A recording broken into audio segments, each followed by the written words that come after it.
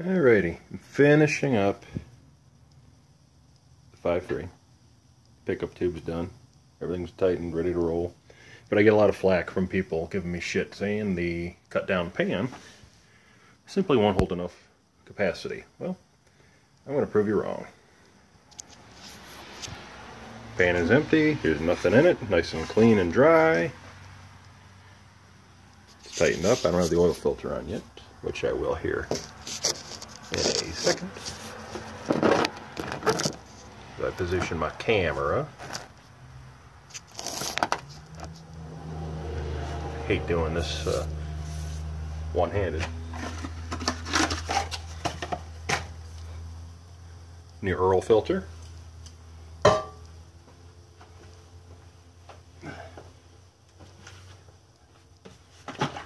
Cheap shit, 530.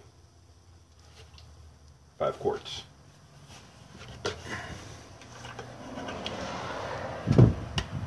Never been opened.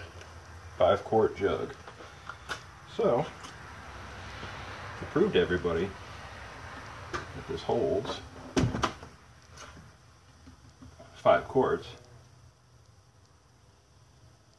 here's what we're going to do. I'm going to show you guys before I put the pan on the motor, obviously.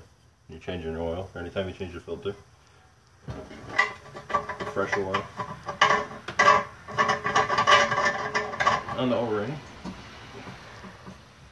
You don't need a wrench or nothing, just hand tighten it. So the filter's on. 5-quart jug in the cut Silverado pan. Here we go. Glug, glug, glug.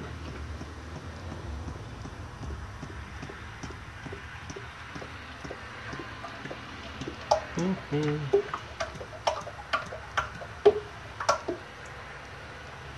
her sideways, get some air in there.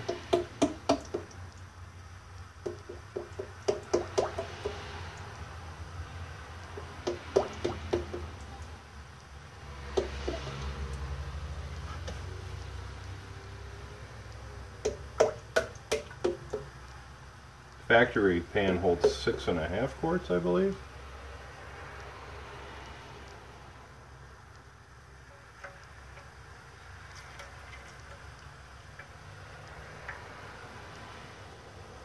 For presentation purposes, I'll dump the rest of it in.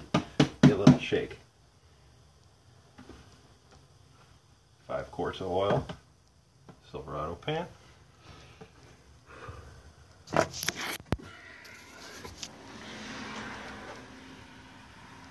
You can get about 2 inches from the gasket surface, so you're not, inundating, not flooding the gasket or the seals with oil.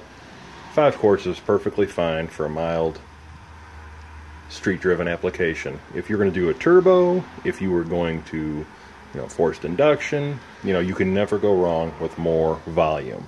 But 5 quarts for a 350 horse engine that's going to be in a cruiser, it's hardly going to see wide open. I'm sure it will, but this is perfectly fine. That's it. 5 quarts of oil. Fits perfectly fine in a cut down Silverado pan. Hell, you can even put another quart in here. You want to run 6 if you want. You could run it all the way up to that line if you feel like it. But 5 to be on the safe side. Alrighty. Catch you guys later.